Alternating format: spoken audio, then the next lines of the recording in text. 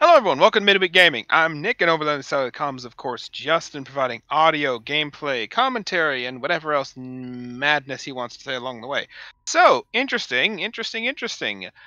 I've been wanting to come back to Helldivers for a while now, and, well, I finally got the chance to come back to Helldivers, though not in the way I thought I would. Apparently there's a massive, well, not apparently, there is a massive controversy running around the Helldivers2 subreddit, game, and just about everywhere else that that game is associated with. And reason? PlayStation, or Sony. Are they different these days? Back when I used to work for Sony as a rep, sometimes I would say Sony instead of PlayStation, even when describing my job. Like, here's the thing, right? With Microsoft and Xbox, they're kind of the same thing. But PlayStation and Sony, I think, are like literally, like legally separate brands. So I don't know. I can't Anyways. keep track. There's too many of them.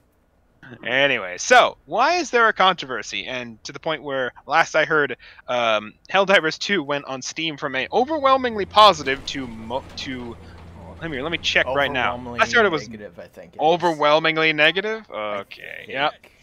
So it hasn't changed. I couldn't remember what the worst one on Steam review-wise was, but and why is that? Well, recently, as of May 3rd, so Friday as of the recording of this video, which is May 5th, Sony released Arrowhead basically announced that starting now, you will have to create a PlayStation account if you wish to play Helldivers 2. Now, there's a whole reason behind this.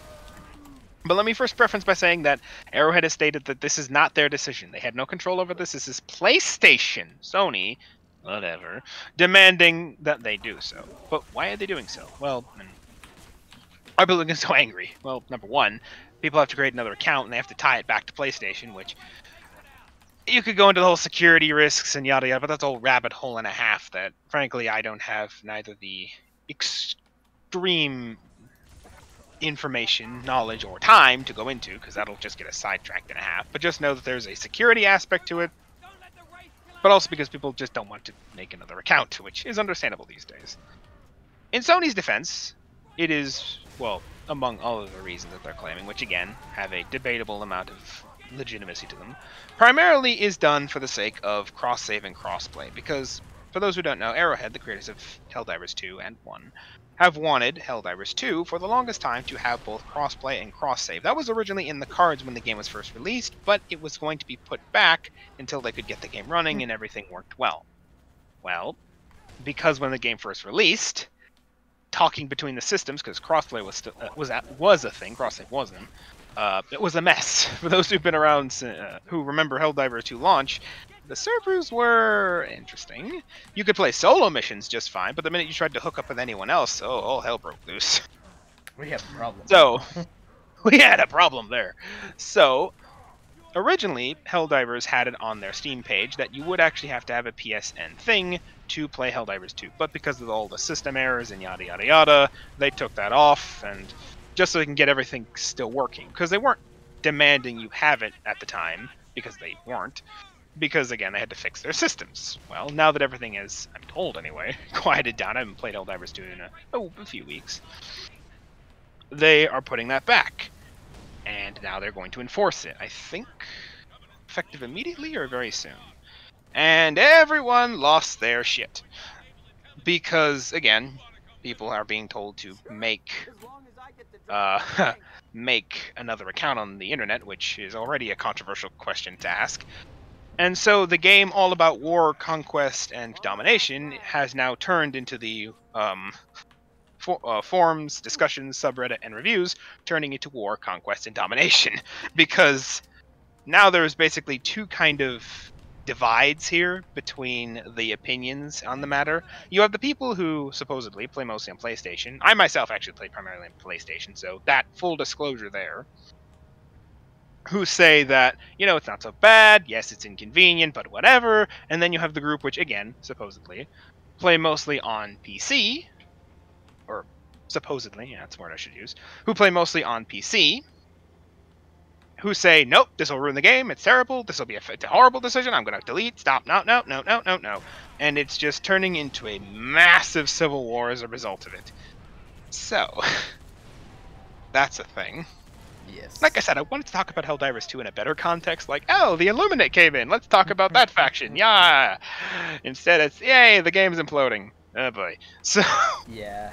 I mean, it kind of stems to an overarching of a lot of people don't like having to make other accounts in order to play games, but that comes with the territory, especially nowadays when it comes to PC gaming. The fact that console gaming kind of wants to stay somewhat in control in certain regards, or publishers want to stay control in other regards with their games, they go and will create this, and this is just a product of what it is nowadays. Yeah. Before we get too deep into the discussion, perhaps we should have come out from the beginning and stated, do we have a consensus on the opinion? Let me just ask that to you before I say anything. It is what it is. Our general opinion, then, is that while it's inconvenienced, I'll be the first to argue that, I personally do not think it's... Again, I veer more to the side of it's not so bad. And this is not speaking as a PlayStation player. If I were a PC player, honestly, I would probably still say that, honestly. I do play a lot of games on PC. Just look at my Destiny 2 hours on PC. But, again, as a person who plays primarily the game on PlayStation, I personally don't think it's that bad, but I don't say that because I play PlayStation. Justin's opinion? Well, I'll let him tell you his opinion. To me, it's good and bad. It's got its uses 100%, especially when it comes to crossplay, and that is like an important thing a lot of people do care about, because there are people who enjoy playing PC and console. To me, it is some level of inconvenience, because to me, primarily, I will only play PC. I don't often play console, and if it is me going and playing console, it's me going and playing console for nostalgia, nothing more. So, yeah. It's something I understand, but it's also something that I wish could still be a level of optional for people who don't need it, because, you know, they don't. Yeah, so, that's the thing, like, yeah, honestly. I mean, at the current stand of things, like, we have crossplay, right? And I could see, going back to our previous point, my previous point, is that the only thing this benefits primarily, and why I understand this as being a thing, is for crossing. Like I said, this was in the cards for Arrowhead since day one. They said since day one that they wanted to have cross-save and cross-play at some point, because while I was actually just telling Justin before the stream that the game is actually not that grindy as people say it is, like, I don't find it that grindy, honestly, and I play some Korean MMOs, dude. Those are grindy. Like, I play Black Desert. But, like, those kinds of things are grindy and stuff like that. I don't find, as a result, like, something like Helldivers 2 that grindy, because at the beginning of the game, you're pretty much given all you need for the most part. You're basically, here's your weapon, here's your armor, go kill shit. Yes, if you want to make your shit better and upgrade some shit, yeah, you need some stuff, but honestly, as a guy who's been in some hardcore grinds, I don't think it's honestly that bad, truth be told. And honestly, you don't need the high-end stratagems. Like, they're nice to have, and they really make higher-end difficulty shit useful, but at the end of the day, you can play Helldivers 2 just fine on lower difficulties, and you just don't need, like, the planet nuking stratagems. You don't need them. You don't. Though, you really having stuff like that available to you in some amount is useful and is helpful. Yeah, it is useful. It is useful. It is helpful. Do you need them? No. Just like, do you need higher guns? Well, again, as I was telling Justin, a shotgun's a shotgun, a shotgun. One might fire energy, one might fire fire, and those might be situationally more useful. But generally speaking, a shotgun is a freaking shotgun, or in this case, assault rifle. So, like, and honestly, their battle pass is not that bad. Like, here's the thing. I say battle pass, and everyone's gonna say, oh, and that's understandable. That's understandable, trust me. I also play Genshin, as you probably know if you've been on this channel. I know. Play Star Rail and Genshin. I actually just bought the battle pass for fucking Star Rail. But anyways. But here's the thing. The actual bulk of the actual rewards, weirdly enough, are in the freemium pass. Like, usually it's reverse. They give you, like, a few things on the freemium track and, like, a bunch of extra good shit on the good one. In Helldivers, weirdly enough, and to their credit, they have that reversed. 99% of the stuff is on the freemium pass, and then if you want, like, this weird-looking armor set that's particularly gaudy, or this particular gun that, it's unique and it fires ice, so that might be useful. Then you pay. And even then, weirdly enough, you can actually find the premium currency in the game itself. Funny enough. Not in high amounts, mind you, but you can actually find it, which is already an improvement on a lot of freaking games. You know, I'm swearing a lot this episode. I don't know why. My formalities have went out the window. Nah, but the point is, again, it's not actually that bad. And truth be told, like I said, you can find most of the good stuff on the freemium pass anyway. Like 99% of the stuff is on the freemium pass. I've not, outside of buying the game itself, paid for anything, and I'm content to leave it that way for now. Like, I might buy for the Citizen upgrade just so I can of the mindset of unless you don't need it, you don't need to pay for it, and if you don't want it, then you don't need to get it. If you want it, like if you want optional stuff like that, then sure, you can go and pay for it, and that's out of your pocket and all that. But so long as it's not a, you know, you gain a clear advantage from it, we good. Yeah, and again, it's not even a competitive game, really. Like, you can kill other players, but you technically really shouldn't. Like, you shouldn't, because then the community will find you and will remember you. I should not drop a hell pod on Jacob365, but I really want to drop a hell pod on Jacob365. You see my point? But anyways, but yeah, that's kind of where we sit in terms of it. Like I said, I personally don't think it's that bad of a thing, and really, like I said, the only thing this helps and is really, like, this was going to happen, like I said, regardless, in my opinion anyway, because of the whole cross-save element. Like, here's the thing, right? And I only say this as a side note because a lot of games are or have already gone cross-save in the recent years. And that is that, and I think Warframe's a pretty good example of this. Warframe is a game that, again, I also play. I told you I play a lot of things. That's on every device you can think of. It's on Xbox, it's on PlayStation, it's on PC, it's on Switch. Now it's on mobile these days, only on Apple. No, I'm not angry, you're angry. But, it's on everything, right? But here's the problem. When DE, the creators, wanted to go and do crossplay and cross-save, which they did in the last year or two, they had to figure out how to do this because, again, there's dozens of accounts now they need to deal with across, like, half a dozen platforms. So how the heck do you do that? Well, one thing you can particularly do is you have a centralized account. In fact, this is what Bungie does through the sake of their Bungie account. Basically, they have everything routed through the Bungie account that becomes the main account and basically is the master save point of all the data. So I can play on my PlayStation account, on my Xbox account, on this, on that, on whatever. So long as it's all tied back to that main Bungie account, then all the data just gets pooled into one giant vat anyway at the end of the day. So it doesn't really matter where I'm playing it at. And that's kind of the same approach that that DE took when it came to making their thing. You could either have an account merger, or you have an account, I can't remember what the other one was called. Extenders? No, that's not the word. Yeah. Anyways, basically what would play out is that these two accounts, if you were playing past a certain date, would become one. And basically, DE mandated that you would need to have, in this case, I use it as a good comparison because unlike Arrowhead, who now commands that you have a PlayStation account, Warframe commanded that if you were on console, you needed to have a PC account, specifically tied to Warframe itself.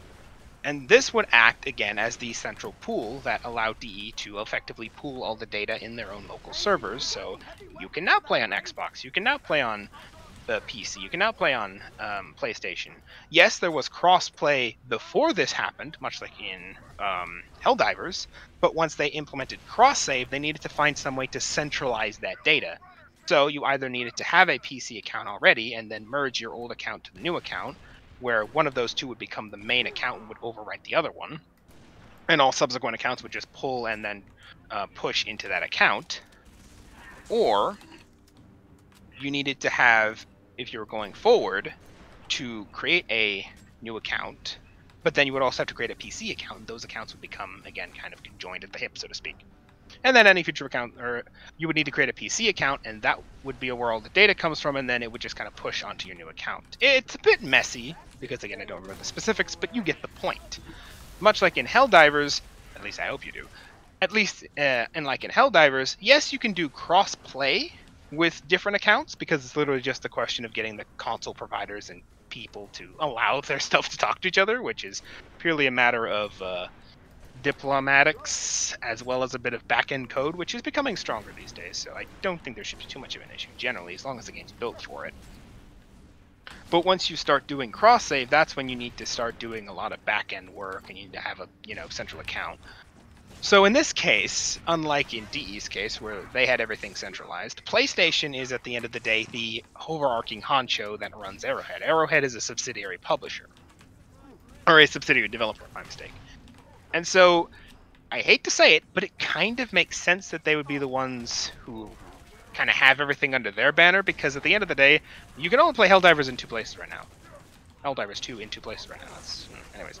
And that is on PC, on Steam, and I think a few other platforms, but I don't think it's on Xbox. I don't think so, to be honest. Not Xbox, yeah. I mean like other PC, like other PC stores, like Epic and stuff like that. I don't know though. That one you'll have to quote me on. Or not quote me on, because I know it's on Steam. I don't know if it's on other PC distributors though. But anyways, and PlayStation. Those are the only 2 places, generally speaking. PC and PlayStation. If you're not, you can't play Helldivers 2. Yep. As of yet. So again, speaking from a very, very rational standpoint, it makes sense that PlayStation want to keep everything under their banner, because they they run the house, so to speak. So, but again, if you don't want to, it's for, again, very sensible reasons. But that's just my take on it. What do you think, Justin? Like I said before, it's got its uses, it is helpful in certain regards, and then in other ways it's inconvenient. It's a back and forth, and no matter what, that's everything nowadays. Everything's a give and take. Yeah. So. I mean, in fairness... in fairness, PlayStation has been particularly, I don't want to say sketchy, but... Very shady in certain regards. To be fair, they have been pretty darn shady as of lately, so... There's better ways to go about doing this, and PlayStation has not done those things. One of the things that we'll bring up tangentially to this point is that what a lot of people are saying is that, funny enough,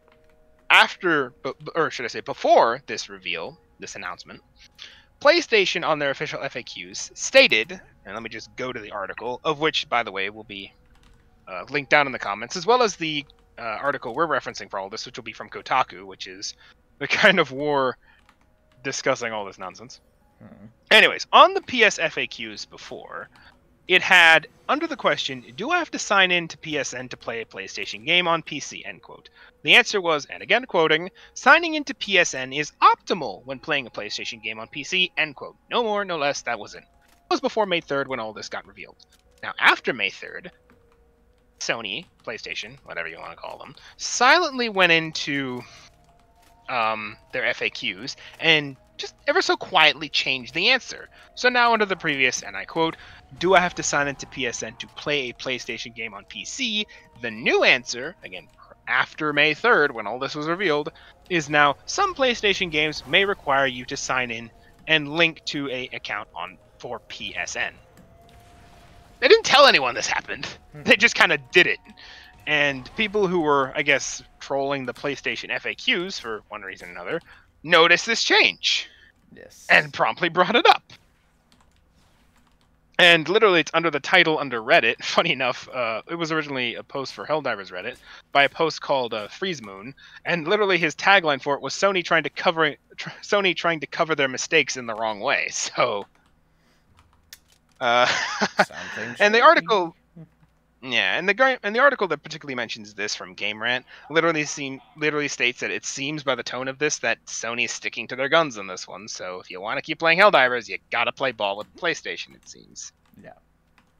So, again, as a guy with 2 diplomas in business management and going to go and pursue a degree in similar field, the exact same bloody field, and so I think I can speak with a level of authority when it comes to business management from an academic standpoint. I have a level of authority and clarity on this matter. Speaking from an academic standpoint, again, you don't want to run a business this way. When people are pissed at you, your answer shouldn't be, well, deal with it. That seems to be kind of Sony's approach here. People are pissed, and instead of, coming out from Sony's end and kind of addressing it. They're just kind of letting Arrowhead, as far as I can tell anyway, so kind of soak up all the blame, and Sony themselves are just like, well, deal with it, and just kind of walking out of the room. That's not how you want to do things. Like, there are better ways to go about doing this. Now, again, had Sony come out and basically said, and Arrowhead by extension, kind of come out and said, you know, due to technical issues, we had to remove it prior to, you know, we had to kind of push back that feature's implementation prior to the actual enforcing of this rule due to technical issues on part of the game itself. You know, servers were not working. So if you couldn't even get the game to talk to each other within its own system, how the heck could you get it to talk to each other outside of the system? Yes. So, you know, if you kind of did that and kind of explained it and kind of maybe told people before you started, say that, okay, as of today or tomorrow or whatever the day is, we're going to be enforcing this rule, and gave no further context, yeah, people are going to be pissed. Bungie. I'm so used to talking about Bungie when it comes to mistakes in this channel. When Sony and Arrowhead came out and did this, they could have had something like this prior to that release or during that release that kind of clarified the specifics. Were people going to be mad? Abso-freaking-lutely still. Were they going to be turning Reddit into a war zone? Well, Reddit's already a war zone, so it wouldn't have changed much. But, you know, it could have at least toned down this fire somewhat. Would it have been still there? Absolutely. Would it have been to this extent? I'm going to guess probably not. Because, like I said, they just kind of dropped this on players, and now you have the division of people who either didn't know or didn't realize that going in, and are now either willing to accept it or completely pissed at the fact that this is now being enforced. And you have, again, people who did know that was a thing, and yet are still pissed the fact it's still happening, which, in that case, I mean, it was told to you. So, yeah. Like I said, it's purely, regardless of what PlayStation says the benefits and cons and pros are, the only thing I can clearly definitively state is that this is for crossplay. Or cross-save. Correction. Cross-save. This is where it kind of comes in, because it's going to have to be handled one of two ways. Either Arrowhead themselves will have to amass all that data, which means you have to create an Arrowhead account, which I don't think is even a thing.